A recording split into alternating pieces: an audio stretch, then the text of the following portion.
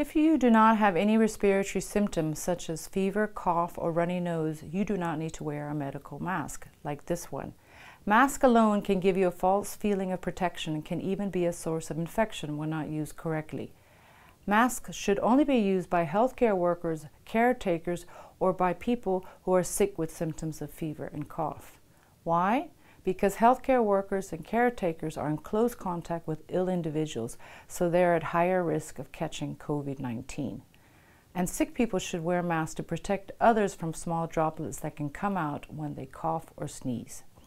So, for healthcare workers, caretakers, or individuals who have fever and cough, this is how you should wear a mask. Before touching the mask, clean your hands with alcohol-based hand rub or soap and water. Inspect the mask for tears or holes. Verify which side is the top. This is where the metal piece is. Then identify the inside of the mask, which is usually the white side. Then fit the mask on your face. Pinch the metal strip or stiff edge so it holds to the shape of your nose. Adjust the mask over your face, covering your mouth and chin, making sure there are no gaps between your face and the mask.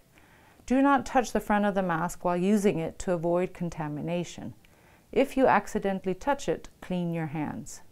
To take off the mask, remove the elastics from behind without touching the front and keep it away from your face. Discard the mask immediately in a closed bin and clean your hands. It is important not to reuse the mask. Replace it with a new one as soon as it gets damp. And remember, the best way to protect yourself from the new coronavirus is frequently cleaning your hands with alcohol-based hand rub or soap and water. Stay safe and see you next time.